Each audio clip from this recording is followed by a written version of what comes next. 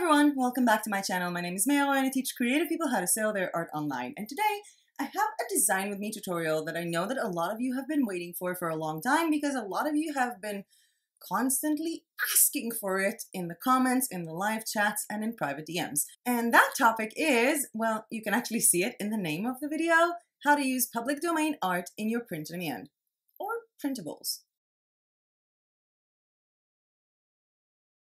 Now, public domain art, or basically everything that is public domain, is graphics, photos, everything you can use for commercial purposes, most of the time without giving any attribution to the person creating this art.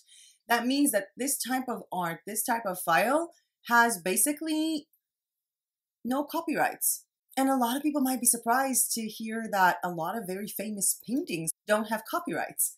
For example, I got my notebook. I don't know if you guys recognize it, but it's from my previous videos, my earliest videos. This was my journal book for 2021, and it's Starry Night by Van Gogh, and there is no copyright infringement with this design because artwork over 100 years old by someone who died has no copyrights. Well, mostly has no copyrights, and there is an excellent website that can actually show you high quality, high resolution photos of famous art pieces without copyright. There are obviously a lot more websites for this, but that website specifically, the one I'm using, is called Raw Pixel. Now, Raw Pixel actually has public domain category with a lot of public domain photos by famous artists. And you can see if they have the commercial use approved license, the CC0, which means no attribution needed. You can fully use it for anything you want. And yes, what I'm doing with this tutorial might be designing these things, but you can just flat out put them on products. I personally prefer not to just put them on products. You guys asked me, to make a video how to incorporate these public domain arts or public domain pieces into print-on-demand items. And that took me to a deep journey to Canva, to Clip Studio Paint, using these two tools and actually designing something for Redbubble, designing something for TeePublic, and designing something for Zazzle. And I just want to take you with me on this journey. So let's just make myself smaller so I can start sharing something that I did this morning, starting with June, a painting by Julie de Grog that was painted in 1918. So yeah, no copyrights. And what I did with this painting, I actually really liked it. So I took it to Canva after downloading it. And that's the part where I do have to tell you, downloading it takes forever. Downloading these items take forever. They're extremely high resolution, and even like 3,000 pixels took forever. This specific artwork was 2110 by 1784 pixels, a very small file for most print on demand. And what I did is I created on Canva a 2000 by 1600 pixel design to basically stretch in this art piece and remove the back spaces of it. Because it had the white spacing ahead of it, it had the frame with the signature, and I just wanted the flower itself. Yes, I was stretching it really, really big, but the original DPI of the photo was 300, which is extreme high resolution, so there was no problems with that.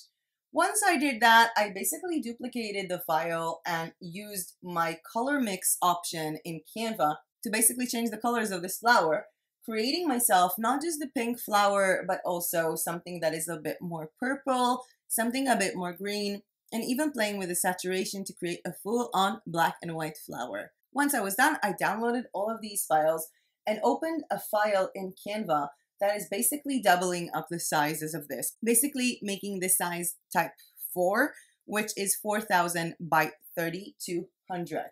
And then what I did is actually pretty simple.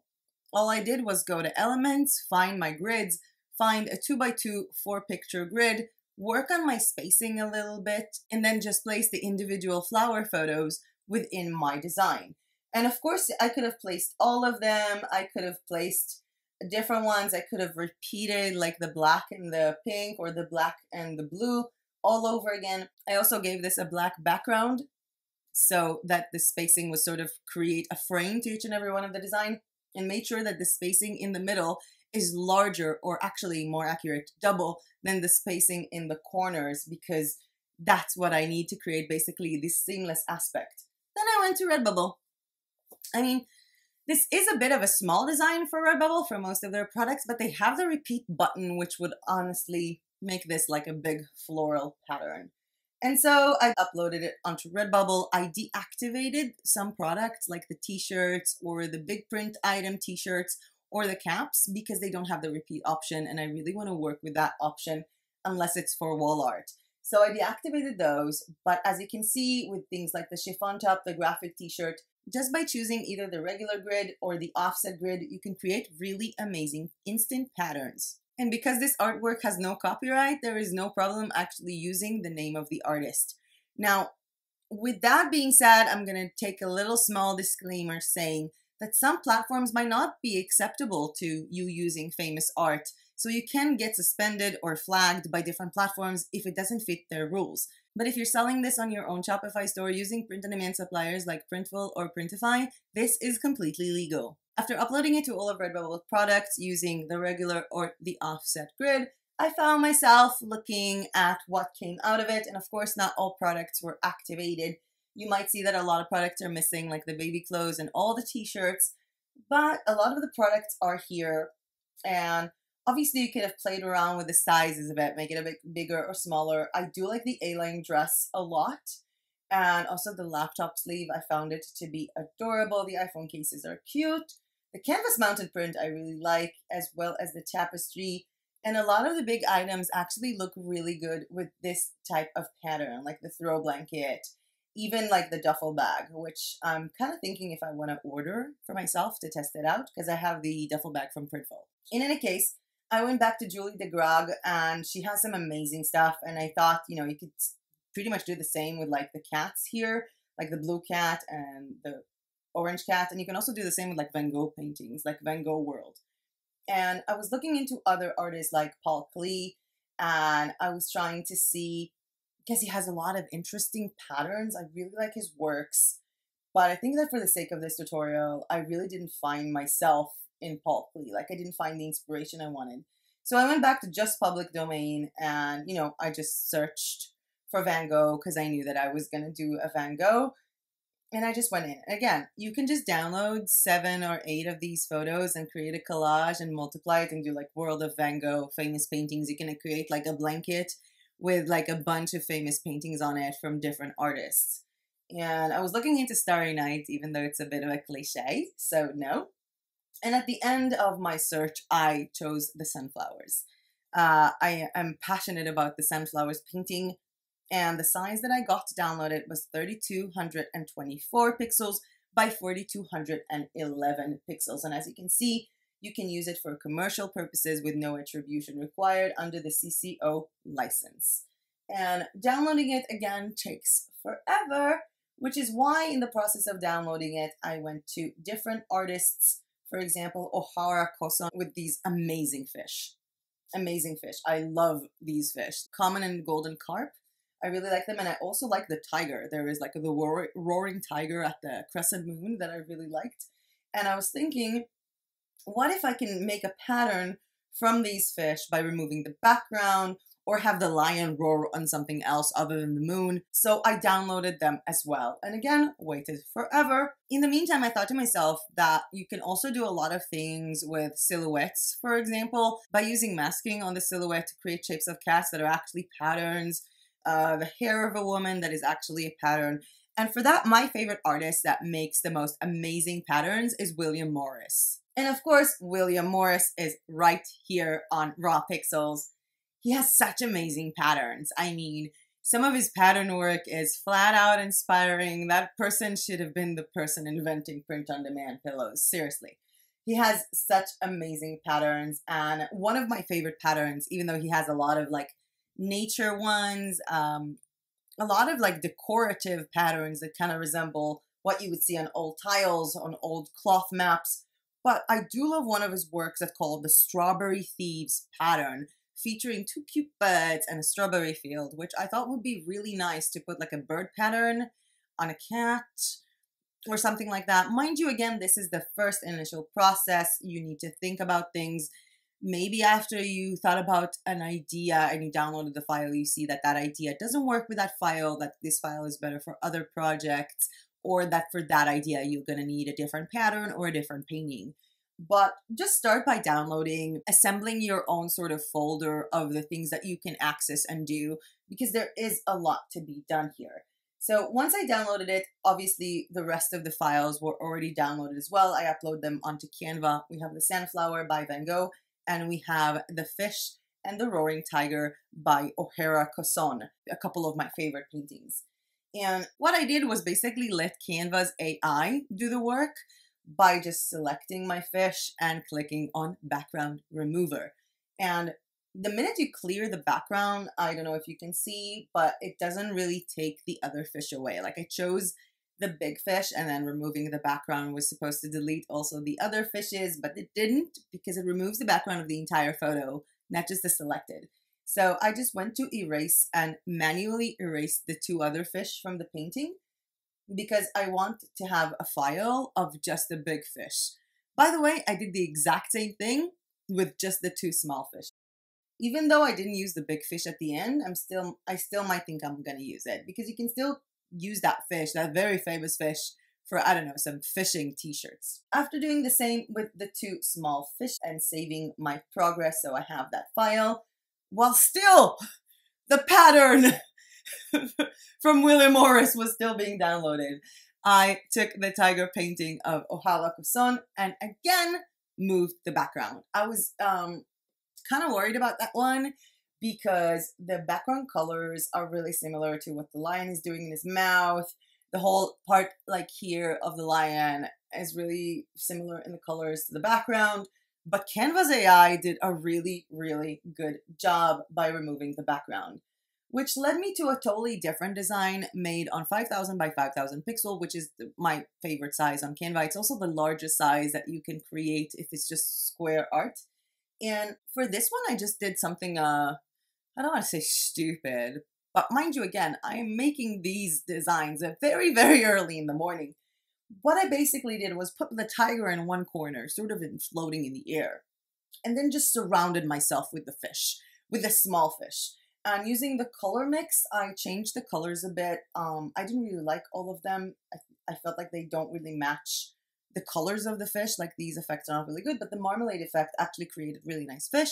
And then sort of like flipping some of the fish around to the other side, like horizontally, vertically, tilting them to the other side, making them bigger and making them smaller. Some of them are with a marmalade effect, some of them without. I created sort of this area of the fish. And then I was thinking to myself, okay, I'm missing something. I'm missing a lot. And I searched on Elements watercolor mountain to put sort of behind the tiger, as if the tiger is standing on a mountain and he's roaring at huge fish.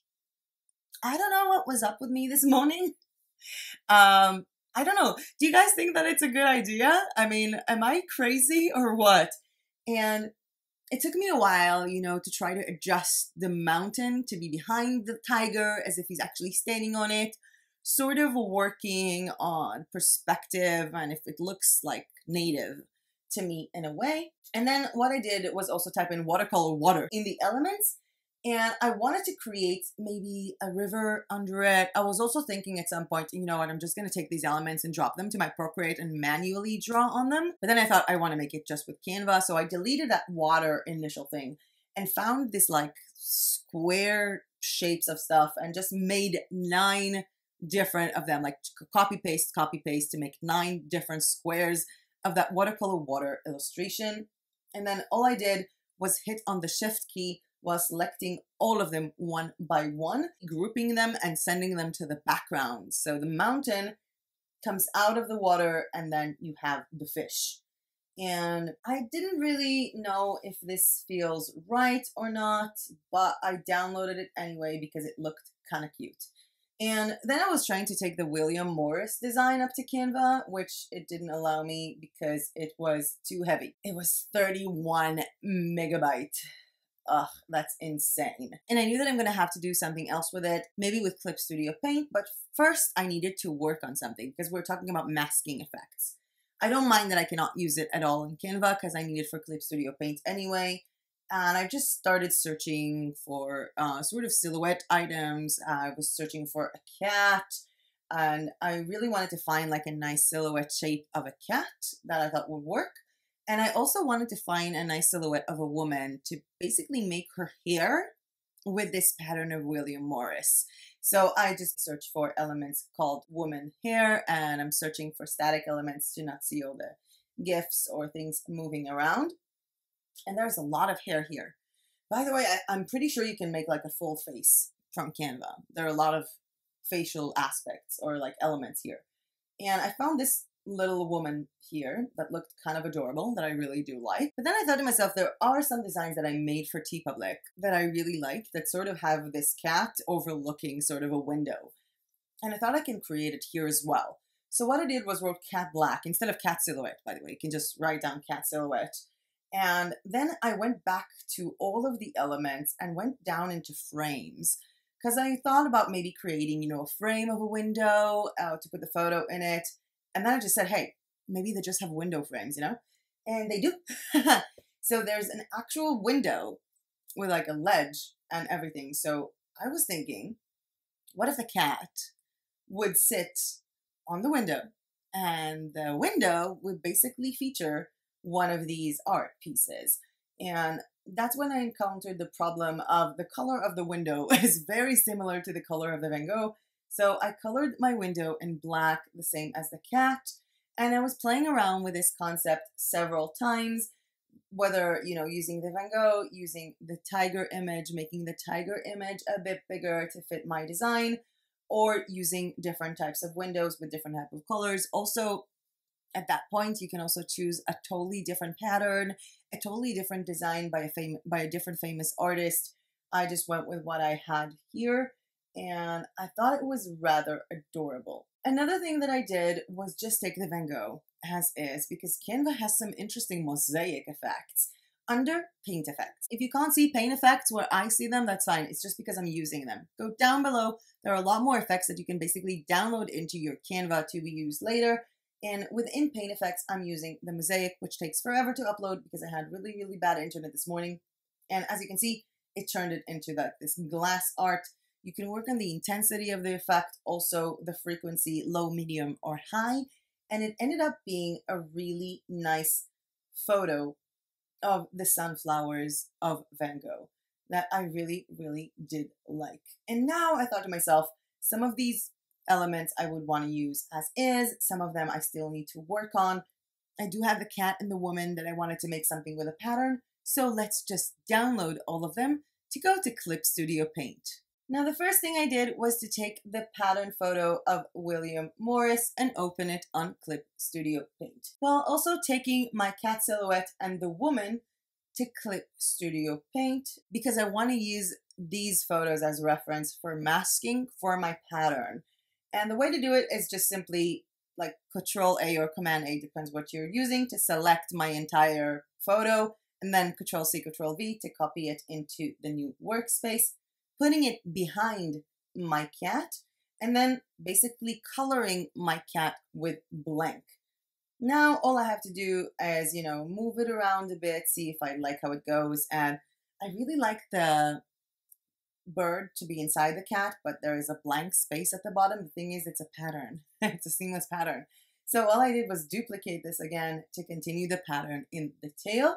And once you have the background fully formed, you just merge all visible layers and then delete the background. Now, I do know that in some of my videos, you might have seen that I've been talking about creating a design and then it sort of doesn't look good on a lot of different colors because it needs sort of a background or sort of like a line around it.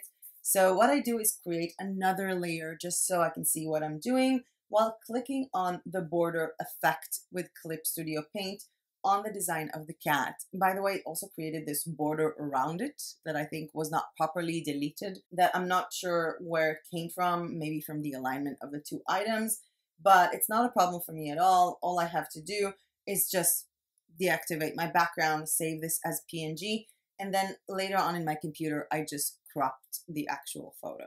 It was relatively pretty simple.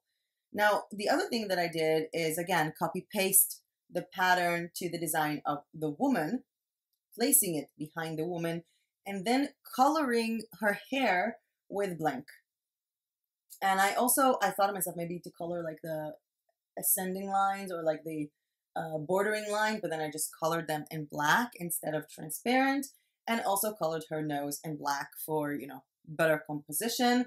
And then again, merging those two layers together so I can delete the entire background of everything, give myself the thickness of edges, this time in the color black, and work on making them a little bit thicker and saving this design, which is, by the way, what I uploaded onto our Facebook group as well as to the channel community tab. That was what's on the hoodie. And it's a beautiful silhouette of a woman. You know, you have her face a little bit. It's a beautiful illustration with the background basically being William Morris. And then I noticed something really stupid that I did, because when I was working on Canva and downloading these two cats, the cat next to the window with the tiger and with the Van Gogh, I forgot to delete the background. Now, I can just delete the background myself with Clip Studio Paint or just re-download it with a transparent background, which is what I did. Which leads me with all of these designs to another platform. So we visited Redbubble today. How about visiting Zazzle? Okay, so I've been working on my Miss Jigsaw sort of puzzle store. There have been a lot of different updates. I've been working on different collections. I actually started creating more cartoon art myself, as you can see here with the snail on lettuce jigsaw puzzle. I've made them with Procreate, sort of like drafting over something else and sort of finding different styles that I want to do. And I was thinking that a really nice idea for basically my Zazzle puzzles would be either that tiger effect or the mosaic that I did for Van Gogh's sunflowers. And so I decided to upload my little tiger roaring on fish and just went into sell on Zazzle to see all products and typed in puzzle because, well, it's a puzzle. And I went straight for the 20-inch by 20-inch puzzle. I don't think that I'll make this design available on any of the other sizes. There was a full tutorial, by the way, about Zazzle, the quality of their puzzles, how to upload a puzzle. This is not that kind of tutorial, so if you are really interested in specifically the puzzles, you can go ahead and check it out. I will leave a link to that tutorial down below. But for now, what I did is uploading the roaring tiger onto this Zazzle puzzle.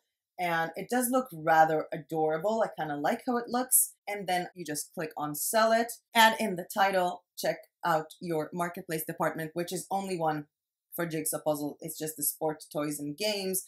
And writing a description. Using the artworks of O'Hara Cosson, I created a jigsaw puzzle combining her two paintings, Common and Golden Carp and Roaring Tiger, to this weird abstract puzzle of a tiger roaring at fish. It really does look dumb.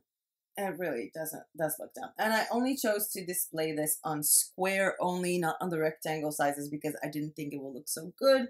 And then just putting in the tags, including the actual name of the artist and the main elements here, choosing your commission, having the rights to show this work, and posting it into Zazzle, which is quite adorable.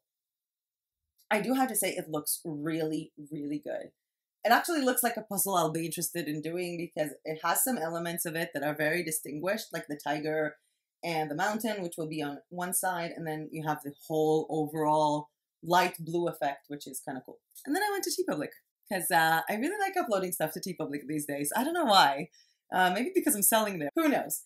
In any case, I went into TeePublic, and you can see here some of the stuff that I've been doing throughout the weekend. Also, like these cats, and this was actually made totally using Canva. If you want me to make a tutorial about those, please let me know in the comment section down below, because it was really fun using like a cat that is looking at something, and it was really easy to make. Maybe I'll just make it with a masking video that I really need to do. In any case, I moved into upload new work and decided to upload the cat in the window, basically looking at the painting of the roaring tiger. And, you know, cat looking at roaring tiger was a really easy name to come up with. And the main tag was just cat lovers or cat lover gifts. And again, I was not even hiding the fact that this is famous artwork, cat looking at famous roaring tiger painting of O'Hara Cosson outside the window. And then writing tags like cat or tiger or O'Hara Cosson, her name itself, window, cat at the window, looking at stuff. In any case, I moved in here, and what I saw was the fact that it would pretty much only look good on white t-shirts. Because the design is really black, I felt like there was something missing with the colors. I do need a background for it. And that is what I'm telling you guys, seriously. If you upload something and it's not perfect, take 1 or 2 more minutes to change it. So I just opened it in Clip Studio Paint and just added the edges again. So the easiest way for me to do it is by adding a different layer, putting it behind it, so I'll have another layer for comparison, going to my layer, choosing the border effects, and thickening up the edges. You can also do it with Canva. Actually, re-upload this photo onto Canva, and with photo effects, choose sort of like the glow, drop shadow, whatever, and do it there. There was a full tutorial on Canva photo effects. You can go ahead and check it out. It was pretty good. They have amazing photo effects. But it was easier for me to just do it with Clip Studio Paint because it was open at the time, and it's faster for me, I guess. And then I switched my artwork, which by the way doesn't delete everything I already wrote. So it's not like I had to do the tags and the name and the description all over again, just to upload a new piece of work, and then scroll down and decide on the colors that I want this activated. In this case, it was all of them. How do you want it to align it? And what would be the front images of each and every one. And yes, I activate this one on all colors because even though I think some colors are awful with this, my design of the jigsaw puzzles, I'd rather be puzzling sold on a red color that I didn't even want to activate because I thought it looked disgusting, but activated it on purpose and it sold. So I'm just activating on everything that doesn't clash with the design. And, you know, even the baby onesies, even though, you know, who would want a baby onesie with a tiger, with a cat roaring and a tiger looking at a tiger that is roaring? But we're not here to think for other people. As long as it's designed well, don't think who might like it. You know, just put it on everything that is available and looking good on. I played around with a bit of the colors, sort of like dark pastels for the majority of the part on different items. And for the mugs, I just gave it a white background, just a simple white background. For the wall art, I was playing around with it quite a bit, especially trying to change the aspect ratios, maybe even to go with a 1-on-1. Eventually, I think I went with a 5x6 or the 4x5. No, the 5x6. It looked really good. I kept on making it bigger and smaller and bigger and smaller, trying to think how it looks. It's best if I want it with a white background, if I want it with a different background. Sometimes I really work a lot about these things, and eventually I chose like dark olive. I don't know where that came from. And then with the journals and notebooks, I just chose the initial, you know, burgundy sort of wine that came from the actual official t-shirt color that I chose. And then we had the pillows and the tote bags. I was trying to choose more bright and playful colors for those. Choosing the portrait aspect for my wall art tapestry, aligning them a little bit. And sometimes with the tapestries, I like to choose 2 different colors, one for the medium and large and one for the small. I don't know, just more options. And I don't know why I keep on deactivating pins. Magnets as well as the stickers was a die cut only. And the masks I thought didn't really look good, and I published this work. I have a full category for cat lovers, so it doesn't really clash with what I'm doing. Next up, I decided to use my Van Gogh, the mosaic, and I just cropped it because it had this like white background, and I just cropped it using the Mac. You can also do it with Canva or with different other tools, with Photoshop, with whatever you're using.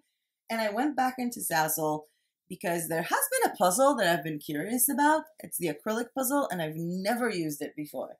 And I thought that if ever was a nice product to be on like acrylic, because they're water resistant and like super cool and shiny or something, I thought that this sort of mosaic pattern would be brilliant for the acrylic puzzle. So I went in, I chose the acrylic puzzle, which by the way is annoying because you cannot flip it. Like the initial one is horizontal and you cannot make the initial photo vertical, which is kind of annoying because that photo is vertical. But I uploaded my Van Gogh onto it and just rotated it. There is an option to rotate it, and you can click on the preview because within the preview, they show you a horizontal and a vertically aligned puzzle. Just make sure that the vertically aligned is not, you know, upside down. Because if you do find out that it's upside down, all you have to do is rotate it 4 times again and again and again and again to the other side. And in that case, it looked good. I tried giving it some background colors. At first, I thought it might be nice, but then I just decided that I just want to stretch it all over the place. So I just clicked on it and clicked on fill. I was kind of happy with it. I'm also pretty excited maybe to order from them, even though it's a big hassle ordering from the States to Bulgaria at the moment. But it was a really nice puzzle. And again, the whole process of selling it by making the title, making the description, and so on and so on. Eventually, I ended up with this puzzle again in my shop, and I do think maybe I'll just have a full category of mosaic effects on famous paintings. or mosaic on pretty much any kind of photo. I do think that it will make for like a nice, I don't know, a nice collection of puzzles. I do think it's a pretty interesting puzzle to make. But let's just make myself bigger again, because we have been talking a lot. Well, I have been talking a lot. And if you followed my community tab, you know that I've had a few rough days. I do not believe it's COVID. I went up the mountain to take amazing photos, and I didn't take gloves, and it was like minus 16. So I came back with like my left tonsil killing me, and I'm way better now, even though it's really hard to talk. At this point, I will remember to tell you that if you like this video or found this content useful, feel free to hit that like button down below, because every time you do, it really does help my channel and really does make me feel better about filming when I feel so bad. And subscribe to my channel if you are not yet subscribed. But seriously, you can do so many things with public domain art. You can combine them in a lot of the things that you do, whether you're stating out that you're using this public domain art, whether you're making a full blanket that is a collage of Van Gogh paintings, or you're making wall art compiled from famous flowers, or just a roaring tiger, which by the way got me thinking. We are in the year of the tiger, and there was a year of the tiger tutorial, like the Chinese New Year. And I will leave a link to that down below, don't worry. But I was thinking that maybe I'll combine a little bit during the next few hours. Maybe I'll take some of these famous tigers and make myself more Year of the Tigers designs to TeePublic. I have been uploading a lot more designs onto Zazzle to my different types of puzzle collections, and really improving on the setup of a Zazzle store, how to make your collections appear. And there will be a full tutorial on making a store on Zazzle later on, probably in February. For those of you who are in our group or following this channel's community tab, you also know that I was looking into Udemy to take some courses on Procreate. And of course, every course that I take, I will let you know how it went, whether it's with a full video or with just a comment in the community tab and in our group, because I do believe that no matter who you are and what you do, learning a new thing is always fun. The thing is, I was looking at so many Udemy courses, and I really didn't know what to take. I'm very selective at how I like my teachings. There are so many things that I really want the teacher to say what they're doing so I can do the same. And there are a lot of things that I hate that the teacher constantly says because I already know. So it's really hard for me to pretty much learn anything from videos. I usually learn from either like full-on tutorials, but when I'm talking tutorials, like WordPress tutorials. So it's, you know, all the little details and the step-by-step, or I'm learning from reading. So I was really afraid to get a course and get disappointed. And then I started looking at Domestika.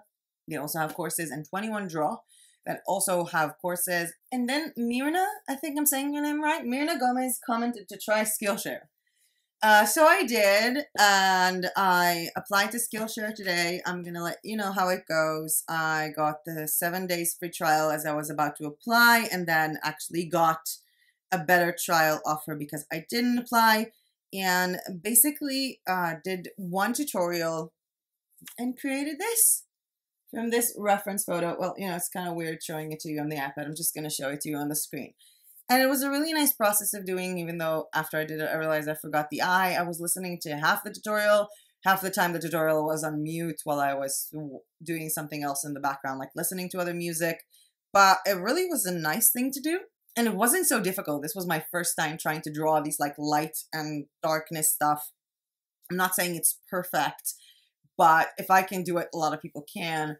And I'm really looking into some of these courses, and I'm thinking about trying out a lot of these courses so that I'll be able to sort of group them together for a topic. So for example, how to make custom print on demand or digital download posters, how to sell them on Etsy, and then just offering you guys courses that I've checked that are really good for creating portraits, even if you're a beginner with Procreate. Please let me know if that is something that is interesting to you. I am with a Skillshare membership, so I can test out as many courses as I want. So feel free. If you have a course that you guys want me to test out, please let me know. There are also a bunch of courses on print on demand.